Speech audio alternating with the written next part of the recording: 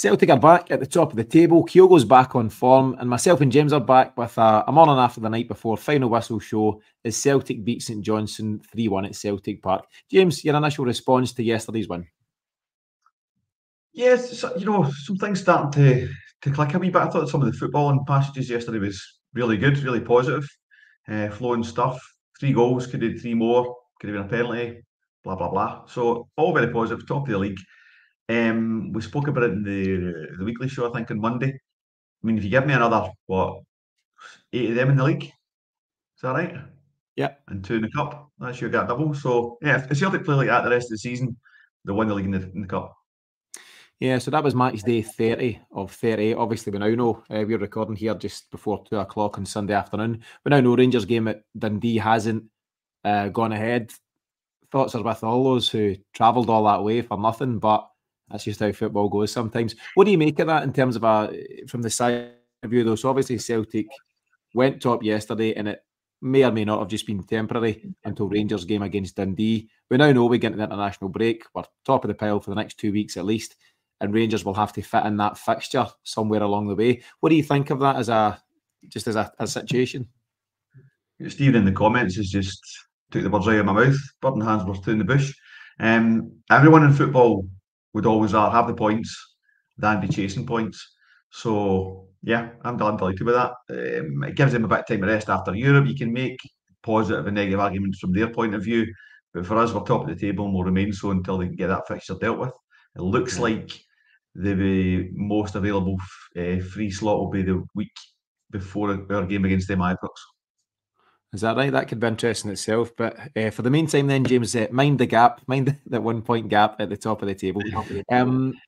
Let's take it into the game then, ahead of St Johnstone. Another injury and forced change at centre half. Now, we've been debating Liam Scales kind of all season, haven't we? You know, should he start, should he not? But he misses out through injury, and it's another enforced shuffle for Brendan Rodgers. Thankfully, Cameron Carter-Vickers was coming back in. But what do you make of the starting lineup in general, including the centre half positions? Apart from Scales for Welsh, I think we called the team Hart, Johnson, CCV, Taylor, Tomoki, O'Reilly. Oh no, I called Kelly actually instead of Bernardo. Kuhn, Dyson, and Kyogo. So I think in hindsight, Kelly should have started. I thought Bernardo gave us a nothing performance, didn't he? And he's got it in him. It's really quite frustrating. But the start lineup was generally positive. I don't think there's an awful lot in Welsh and Scales in terms of difference. It's CCV is the maker there. Yeah, he is. That was the most important thing that he returned. I thought Stephen Welsh was perfectly fine yesterday. He wasn't troubled or challenged that much, to be honest with you, from a defensive point of view. Although, as we'll get to, Celtic do lose a cheap goal later on in the proceedings. But across the board, yeah, it was a fairly predictable lineup out with the centre half situation. I would say, based on what we know, right? So obviously we don't see what's going on at Lennoxtown, who's performing, who's not. You know, is Lagerbielke having a nightmare up there, for example, because he's not favoured for different reasons? Is Bernardo doing particularly well because he's now had, I think, 2 or 3 too many nothing games, as you say. He's given a chance there in the midfield, and it's almost hard to rate him because he just didn't get involved enough. You couldn't say he had a poor game. You couldn't say he had a good game. The game kind of passed him by. So he's not making big mistakes, but he's also not having a big impact. And I think there is now a call for Daniel Kelly to get a chance here. We're in a position where the next game is Livy away. Sorry, Livy at home. I'll need to check that. Livy, I think it's Livy away on the 31st of this month. And then it's Rangers on the 7th of April. So if you are making a change in that midfield, it's not a lot of time for Daniel Kelly to bed in and get used to it. But I don't know. What about further up? We'll get to it in more detail, but Kyogo gets a nod over Ida. And ultimately, it looks like it was the right choice on the day. Yeah, he was on his toes. Kyogo, I thought he played really well. You know, he pushed for man of the match, I would say. Couldn't probably nipped him on that one. I don't think there's an awful lot between them. I think both Ida and Kyogo bring positive attributes in different ways. You know, even when Ida came on, he had a good chance. You know, he put himself about. It's a different kind of game. It's more physical when Ida's there, which, you know, against Considine, the likes, I maybe would have gone for Ida before it started, before the game started. But Kyogo more than justified his inclusion, sure. Yeah, definitely. There's various comments coming in, and we encourage any comments or thoughts you've got, whether it's on the game specifically or bigger picture stuff. A few folks saying Kuhn impressed, they definitely did. Celtic look much more assured with Cameron Carter-Vickers, and there's no escaping that. He makes such a difference in terms of two things. He's a very good footballer, and by that I mean not just a good defender. He can play ball. He's got a nice touch. He controls it well. He's got a nice technique. But for me, it's always his calming influence at the back. I think everybody from Joe Hart out just feel so much more assured. Fans as well. Actually, we all feel so much more assured when he's part of Celtic's, back line. The first half itself, James, obviously you and I are there together, and I think Celtic were well in control. We weren't cutting them apart at will, but we basically lived in their half, and we eked out several chances. I thought Nicolas Kuhn in particular was playing his part. Maeda giving you that work rate as always, but the best stuff was coming through Nicolas Kuhn for the most part. Yeah, I mean, if anything, I said to you at the game, if anything, I think we were guilty of not involving him more. He had that boy in toast. The boy doesn't know if he was going to cut inside or hit the byline, which is exactly where a winger wants to get a defender in the headspace of, I don't know what side you're going on me here. And I just don't think we fed him enough. I think if we had done, we maybe did a wee bit more in the second half, but if we'd fed him more, I think we'd get more out of him as well. And it's great for his confidence, so it's a funny one. All the dental stuff and the weight loss, which is significant weight loss for an athlete, looks like it's true, and he's starting to show what we thought we'd signed. Yeah, James, you and I could both do with some dental work and some weight loss, but that's a completely different chat altogether. Yeah, for sure. There's a suggestion, and I would buy into this suggestion, that Tomoki Iwata, I thought he had a reasonable game yesterday, but he was very, very safe. He was doing the, dare I say, the Neil Lennon type thing. And it's something that frustrated a lot of fans when Lenny played, but sideways passing, backways passing, but ultimately not giving the ball away much at all. There was times where you were desperate for him to make that pass, because at the game, it's maybe different when you're on the field of play, but at the game in the stands, you see the Kyogo run, you see the Maeda run, and a few times too many we didn't quite make the pass, and Iwata himself was maybe particularly in the firing line for that. But actually, you've got to give him credit. We talk about Nicolas Kuhn there. In the first half, Iwata's played a great through ball to him, probably the most adventurous pass he did make.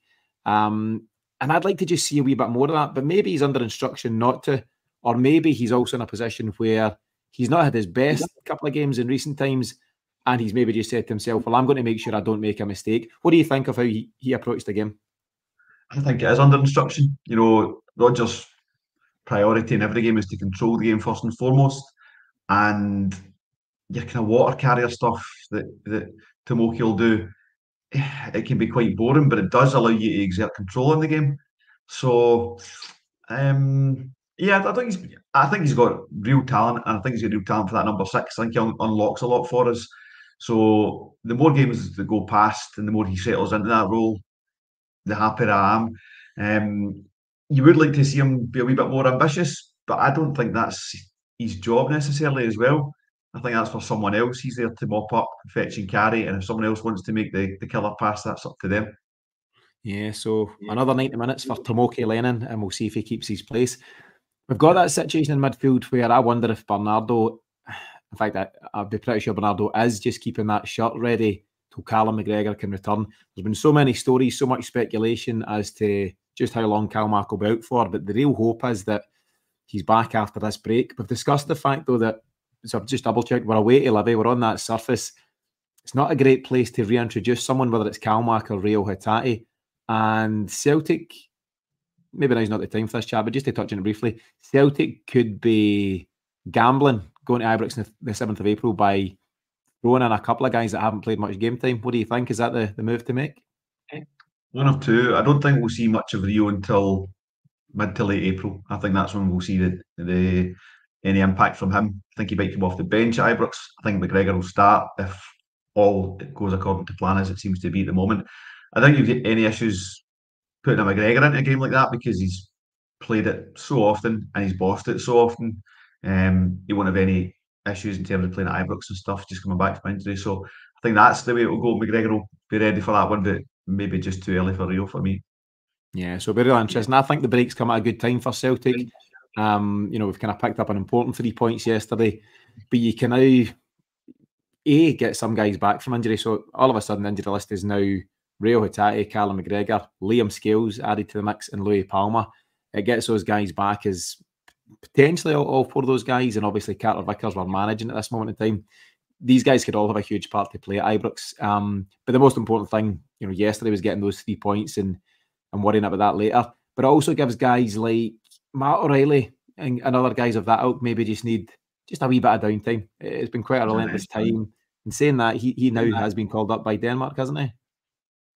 Been called up. I'm kind of hoping, it's great for him to be involved in squads, obviously, but I'm kind of hoping he's sort of not used. He needs a break. I mean, it'd be even nicer if he wasn't travelling. He could get some genuine downtime. But you saw him yesterday. Guys get talent all over the place, but he's so leggy. So I think it's a tough one. Celtic obviously can't deny him or deny even Denmark that O'Reilly goes, but I wish they could. Yeah, I think he'll be boosted by that, and the hope is he returns more confident and more back to his best. But he has looked a bit heavy-legged in recent times. In a more positive sense, Celtic have agreed with the US national team that Carter-Vickers won't travel, and he'll continue his recovery back here, which is good. To get back to the game, so Celtic do get the ball in the net from Kyogo. It's the one that he chested in, James, but I'm quite happy that he was clearly offside for that one. And he's opened the scoring, and he's got the opening goal. And it's Nicolas Kuhn, and it's a ball we've kind of seen a few times now from Nicolas Kuhn. He starts on the right wing, he cuts inside to his left foot. He clearly is very two-footed, and he clips a perfect ball into Kyogo. You maybe don't see this at the time. I certainly didn't pick it up at the game, but having watched the highlights since, his run is exceptional. He actually starts in front of the defender and kind of just does a loop-the-loop. He circles the guy to the point where he doesn't know where he is, and he glances the header in ahead of, is it Dimitar Mitov, the goalie, who's a decent goalie. But it's a really good goal for Celtic. Then modern football being modern football, you need to wait 2-3 minutes for confirmation. Thankfully, we get the nod, but it's a really good goal to open the scoring. Yeah, and it's particularly for Kuhn. The defender's thinking he's not in any real trouble there because Kuhn's essentially facing his own goal, but then he just cuts, same as he put that ball into Maeda last week. He just cuts, and it's an inch-perfect pass to Kyogo. It's tight in terms of line, but he's well onside. How it took them so long, I don't know. And quite brave from Kyogo as well. Mitov's coming flying out, and as you see it, you're thinking he's going to take a sore one here, but he just manages to get ahead of the goalie and just odds it home. Lovely goal. Yeah.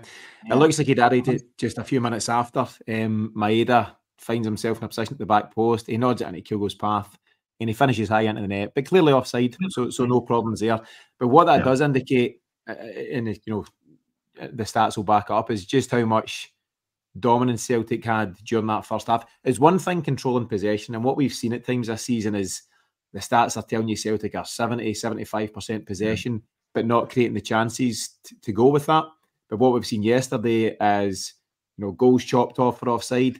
Some guys even handballing things on the line, James. We'll cover that in a second. Handballs on a penalty, yeah. Celtic hitting the woodwork. We're creating the chances to go with the possession. And that's the most encouraging thing. And that's encouraging for Brendan Rodgers, because I say this a lot, but I think a coach's job, in its simplest sense, is to set up a team to create chances. If individuals on the day are off form or fluff their lines or whatever, there's not a great deal a coach can do about that. But his job is to create a system which creates the chances. And I think Brendan Rodgers has done that. So credit for that. What about the penalty incident? So you were adamant at the time, don't worry, we're getting the penalty here. They'll do the check and we're good to go, because that definitely looked like a handball. As a handball, we've seen it. We've seen the replay now. It catches the guy maybe elbow-ish, and it just depends on your interpretation of the rules at this moment in time. But people are saying the arm is in close to the body, so there's nothing they can do about it. And I suppose if that is the rule, then that's one thing. But surely the rule should be, if a guy uses any part of his arm to prevent a goal, deliberately or otherwise, then it must be a penalty. Then what you get is the farce that Iwata is punished for at Hearts, where he's not looking at the ball. It's in a very it's not in a dangerous part of the box. He's in the edge of the box. There's no chance for Hearts. It falls out the sky, hits his arm. Penalty. Whereas a guy blocks one on the line with his arms, no penalty. And it will sound like I'm greeting because it's Celtic stuff. I would be moaning at watching that from a neutral point of view, because how can that be the rule where a clear goal scoring opportunity has been prevented, but it's no penalty, and Iwata's is? Make sense of it for me, please, James. Can't make sense of it. That's the whole point. This just comes off as a Celtic fan, whatever kind of thing. But we're seeing things being interpreted that go against us, and they get interpreted a certain way. And when they're to go for us, they don't go that way. This will be the basis of Celtic's case to the SFA next week, whenever that is that the inconsistency, incompetence, bias, call it what you will. If that guy's arm isn't there, it's a goal. It's as simple as that. I think that is a harsh handball because he can't do an awful lot about it. He does raise his hand slightly towards the ball, so then you can make that argument that he's moved towards the ball and he's made a block. So the thing is, you can argue that's a penalty, and there's a certain team would get that penalty, and it's not us.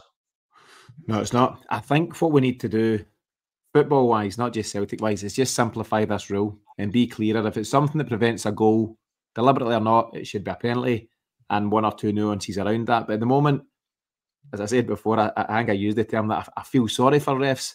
I get absolutely shot down for that, so I'll maybe not repeat it now, but you can understand a point. Natural body shape, silhouette, leaning towards the ball, close quarters, all these kind of things. It's just get very confusing, and it seems the rules are changing every other season as well. So let's just simplify it, and let's be more real about it. You know, let's give penalties. Penalties should be given in quite an extreme thing. A goal in football's a low-scoring sport. A goal is a huge thing. So let's not be giving out penalties willy-nilly for silly stuff. But when it disadvantages the attacking side, then I think that's when you've got to give it. But we'll move on from it, James. So we get to half-time. We're 1-0 up and good to go. How are you feeling at half-time? Are you fairly relaxed? You know, it'd be nice to get a couple of goals cushion, but are you quite happy with the way things are going at that stage? Relaxed. I mean, in terms of how St Johnstone set up, I can't remember Joe Hart having a safety make in the 90, never mind in the first 45. The only save he made was to parry the one out for their goal. Excuse me. So, yeah, it was comfy, but, you know, you need goals on the board because at 1-0, they can sneak one, even at 2-0. It puts you, a bit nervy. So getting back out to centre half for the second half and starting as you left the first was really positive, I felt. Yeah, definitely. So we get into the second half. You don't need to wait long at all. It's Nicolas Kuhn that gets the goal. There's someone earlier on in the comments, I'll try and dig it out, but talking about Brendan Rodgers not getting the best from Kyogo. I've got it here. So John Clement says, it's been criminal the way we've neglected to play to Kyogo's strengths for so long, and we now seem to be giving him service. Kyogo is so important to the team. Make him the focal point, Brendan. And I think it's spot on from John. He's absolutely right.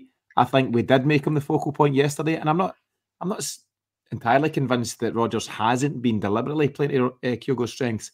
But what you seen yesterday was kind of the Kyogo of old. He's making the runs. He's sharp. He's on the shoulder. His first goal epitomises that. He's had 2 other goals chopped off in the first half. He's cracked the underside of the bar in the second half. And at this point in the game that we're talking about, he creates the assist for Nicolas Kuhn. But the assist in itself is a thing of real quality because he makes that run in the channel that he always makes, but doesn't always get picked up on. And real credit to Greg Taylor, who plays a really clever pass, a left-footed curled pass into Kyogo. It's just out of reach for the defender. Kyogo latches on. He's then got his back to the St Johnstone goal as such, but he swivels and he hits it into an area. And we've spoken about this in recent weeks. You don't need to look up and say, where's my right winger? Where's my striker? I need to find where they're going. Just find an area and it's their job to get into that space. Exactly. And Nicolas Kuhn's done brilliantly as well. He's come heading in at the back post like all good wingers should. And he's tucked it away. But there's credit all round. Brilliant by Taylor, clever by Kyogo, and Kuhn, stepping on to pick up where he left off. Everyone's seen how well he done against Livingston last week, but then said, but you need to now go and do that the next game. And I think he's done just that. It's great to see a bit of a relationship and an understanding forming there. You're right. I mean, Kyogo doesn't need to do an awful lot of work as to who's in the box and who isn't. He's just putting into that area. Kuhn anticipates it really, really well. It looks like the defender's poor, but it's actually Kuhn is just really sharp and he gets way ahead of him. He's about 2-3 yards ahead of him when that ball starts to come in, and then he's just got the goal at his mercy. So they've done their hard work early, the pair of them, and it's a great goal, and it just gives us a wee bit of comfort there. Yeah, it really does, and it starts off the second half in the right tone. I was critical of Kuhn, absolutely, based on his first few games, and there's some people saying, "Oh, where's all the Kuhn haters now?" So I wouldn't call myself that, but I think he was due criticism because he didn't start life at Celtic in the way that we all hoped. He he was the big January signing at a time we're crying out for somebody to make an impact in this second half of the season. We've already covered the fact he had dental treatment. He lost around about 8 kilos apparently. And with it, he lost a bit of his pace and power, which is clearly part of his game. What he has showed in the last couple of games, and I think in both of them, he's had to go off with cramp, which I'm okay with at this level. He'll need to continue to build up. But I don't mind any player giving his absolute all for 70 minutes and then putting the pause up and saying, my work here's done, let's bring somebody else on. And we kick on that basis. But I think over the last 2 games, he's shown that he very probably will now have a part to play, in these closing games that we maybe never thought just a few games ago. No, we look like we're really struggling despite having bodies as wingers. Look like we're really struggling for quality. George Barrs made a really interesting comment there and asked you at the game. So Yang was bang on form when he got taken out by John Beaton, no less. So he's now back available for the Livy game. If it wasn't for Kuhn's last 2 games, he'd be going, well, that's dead easy, Yang straight in. But Kuhn has definitely done enough to keep that shut. I think you've got to give it to the guy with the momentum. I'd like to see maybe Kuhn then pick up on the left. He played a lot for Rapid on the left and Yang on the right. And it's just all-out football. Your argument, quite rightly, is that Maeda gives you all that defensive stuff, but it gives you poor quality football from a technical point of view. The 2 of them are technicians, and they'll get you goals. I would lean towards that, as George's suggesting. Yeah, so George's question is, do we go Kuhn, Kyogo, Yang?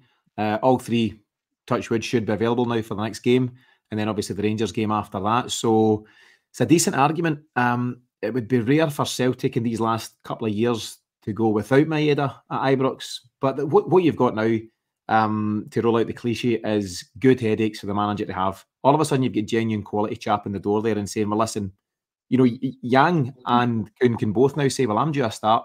Kuhn will say, I've done my bit over the last couple of games. Yang will say he impressed up until he's sending off. So there's now guys that are, I would say, turning up at the right time of the season. It's a long old season, but now's the business end of it. And I think it's a really great situation to have. The Prophet, good friend of the show, he's made a comment that you can't judge Kuhn in just 2 games. And I'm not sure if he means just the last couple of games, but if it is based on that, what I would say is signs are very encouraging. That's all we can say. You can only, judge on what's happening in front of you just now. He was man of the match yesterday. He was man of the match against Livy. And that's all he can do. He's had a sticky start to life at Celtic, but now he's in a position where he's starting to influence games, and that's exactly why we've signed him. Going across the rest of the second half, James, you'd be hopeful for more goals. You'd be, as a fan, you always want 3, 4 and 5. It's not quite turned out that way. But we've made a few changes, and amongst them, at some stage, Daniel Kelly comes in. We spoke about him pre-match. I think he's nice and tidy. He's not having a huge impact on games, but I think he's nice and tidy. At the moment, do you think he's a better option than Paulo Bernardo? He's given me something, Kelly. I noticed him when he came on. I didn't notice Bernardo at all in the game. So for that reason alone, you said earlier on about Bernardo that he didn't have a good game, didn't have a bad game. You just didn't notice him. That's a bad game. Your job is to be noticed and do noticeable things. So I think Kelly's got a way to go. He's a young guy. He's just coming into the first team. But yeah, obviously the choice is McGregor. But in the meantime, I think Kelly starts ahead of Bernardo. Yeah, we've got a tricky situation where the team that you would pick, you want consistency, don't you? We've spoken about that, throughout the year. We've lacked consistency. You would want to pick the same team for the next 2 games, but I think the conditions at Livingston added to the injury situation we've got, it makes that less clear. John Clements makes another good point, though. Maeda for Ibrox, Kuhn and Yang for home matches, and it's different guys to unlock different defences. So I don't know. I think we can only focus, or the manager can only focus on what's ahead of him. It's all right for us to speculate 2-3 games down the line, but they'll look, first and foremost, you've got to beat Livy to make it worthwhile moving forward. That's the most important game, and we'll see what goes beyond that. But yeah, so Daniel Kelly, he came on for Bernardo in the 63rd minute. You're right, he showed more of an impact than the Portuguese did. And at the same time, James Forrest, forgotten man James Forrest, comes back in for the 2nd game in a row and has a pretty notable impact. You've got to say, and I think we touched on it last week, he's really looking after himself physically. I think he's in great shape. He's a finely toned athlete, and I think he's shown a very professional attitude for a guy who doesn't play a lot of football for Celtic now. But what he's saying is, and I think he accepts his place in the pecking order, but what he's saying is, I'm ready when you need me. And at the moment, with Yang suspended, with Palmer, injured, and we've got another issue in the wing somewhere. It'll come back to me. But you've got issues in the wing at this moment in time. And James Forrest said, okay, well, now's the time when I'm needed. I'll be ready. And he stepped in, James, and he's a far safer player than he used to be. His focus now seems to be, let's retain possession and try and eke out some chances rather than go at it all guns blazing, bombing at the fullback. But he keeps possession. He keeps ticking things ticking along. And then when his chance came, he stuck that away brilliantly with his left foot. Yeah, I mean, he made it look really easy, which is a skill in itself. First of all, to be in the right place, to have that awareness and experience of where the ball's going to end up. When Kuhn went off, I was a bit disappointed, thinking, well, James will come on, it'll be safe, and we'll probably finish this 2-0 rather than get another goal. But obviously, James had other ideas. Just tucked it away. Left foot, bit of a collector's item. Yeah, he was delighted with it as well. And I'm pleased for James Forrest. I think you and I have agreed, much to Miff's discussed, that James's time at Celtic is running down. The fact that he was available for transfer in January tells you that. But he's a Celtic man. He deserves all the praise that comes his way at different times. And again, he stepped up at an important moment yesterday. His goal puts the game to bed, put it in its simplest form. And you've seen the release from James. He's not noted for overly energetic celebrations, but there was a real buzz from him. And you're pleased for a guy like that, of course you are. And it was a big goal at a key moment in the game. You've got a situation then where we know Celtic are managing Cameron Carter-Vickers' minutes at this moment in time. He's clearly not 100%, and there's more important games ahead. So the manager makes the call to remove him. What is that? 15 minutes to go. So on the 75th minute, he makes the move. Gustav Lagerbielke's on the bench thinking, I've got to get minutes today. Liam Scales is out. Different things going on. Navraki's not around. Here we go. He probably took the zipper off, ready to go. And the manager says, right, Odin, Thiago Holm, you're going on. And that's the move. So Thiago Holm comes on and Iwata steps back into centre half. And Thiago Holm steps into that midfield spot. How do you feel at that moment in time? And what does that say? Does that say that, obviously Brendan Rodgers has got all eyes on Lagerbielke. He sees him at training every day. Does he just not trust him? Is he just not confident, even for 15 minutes against a St Johnstone side that you're 3-0 up against? He just doesn't have the confidence to put him in there. No, my analysis of it is that he knows Lagerbielke is a better centre half than Tomoki. That's a given, because when we lost the goal, his first move was to push Tomoki back into midfield and bring Lagerbielke on. So he knows he's the centre half there. I think he was prioritising giving Holm some minutes in his legs. There was some part of his development that was saying, this guy's got to get some game time. And I wanted to see some game time. He was pretty ropey when he came on, but he'll be so rusty as well. So I think that's all it was. It was prioritising Holm, thinking we're 3-0 up. I don't really need to be overprotective at the back. And then we lose a goal and he goes, well, maybe I should show that up. And he brings on his defender then. Yeah, I heard some chat on the radio driving home with you from the game that he's made that move. Yeah, he gets minutes in the legs for Odin Thiago Holm. And then we lose that goal. And Celtic, all of a sudden, anytime we lose Carter-Vickers, we look far more nervous, far weaker at the back. And that's exactly what's happened. It's a cheap goal to lose. There's a lot going on. Yeah, Greg Taylor gets caught under the ball. I don't want to be too critical of that, but it's one of the very few St Johnstone attacks. And Joe Hart, as he has done, he's stayed alert and he's pulled off a big save. And then it's their guy, not our guy, that's fallen up to smash it high into the net. And I think at that moment in time, the manager sees the error of his ways, potentially. I thought it was a puzzling substitution. I have to say, I understand managing minutes and stuff, but just see out that game. Can we go and win 4-0 rather than 3-1? Because who knows in terms of goal difference. But he makes the move that he does and then corrects it. Lagerbielke then comes on in the 86th minute. And I don't know how good or bad he may ever become, but from a confidence point of view, it must be hard for him to get his headspace into that, because he wanted to move in January. Carter-Vickers gets injured, so his move is, put on ice for now. And he just, again, like James Forrest, he has to be fit and available at all times. He can't fault his professionalism. He's making himself available to play for Celtic, but it's not a great place for him to be, is it? No, and my kind of gut instinct was that Celtic had handled that really poorly in January in terms of blocking his move. But it was when Carter-Vickers relapsed essentially, and then it turns out he was needed yesterday. So you've got to say in hindsight, Celtic have handled it really well because they made sure they've got cover. I don't know if we've got anyone coming out of the youth that could have stepped in there, maybe. But But frustrating for the lad, of course. You know, he just wanted to play football, and he seemed to have a good deal going for him at Lecce. It was all set to go. They wanted him. He wanted to go, but you know, Celtic's priority is for Celtic, and that has to be the way. If you know Carter-Vickers ends up in the treatment table the next 2 weeks, and you need Lagerbielke to come in against Rangers, you know that could conceivably happen. So that's the priority. But the simplest thing for Rodgers would have been to bring him on yesterday and just give him game time at the point that he took Carter-Vickers off.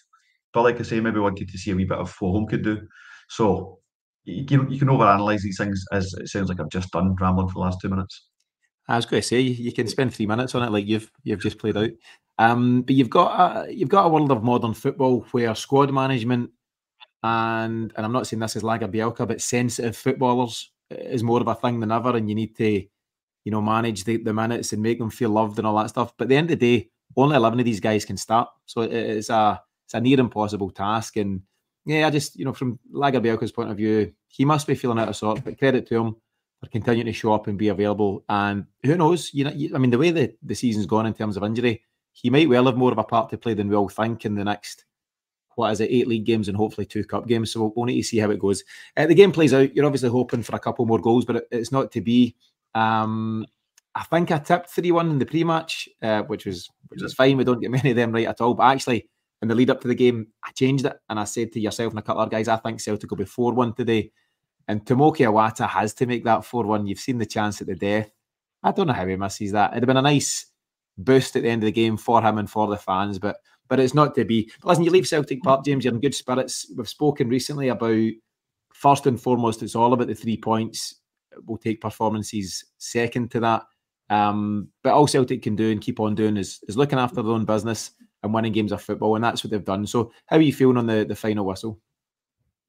Feel great, and I think you could feel that around, the fan bases we were leaving. It's a kind of nice, a real buzz about the places. The maestro says, there was a nice wee buzz getting out of the stadium. People were, smiling and talking about this, that, and the next thing. So yeah, I think the performance has done that for us to give us the confidence that we're not going to make any more stupid slip ups that we did, come back about 4, 5, 6 weeks ago, and that they've got the bit between their teeth. They're just going to drive home and get these games dealt with. So yeah, I'm feeling very confident, very happy about it all.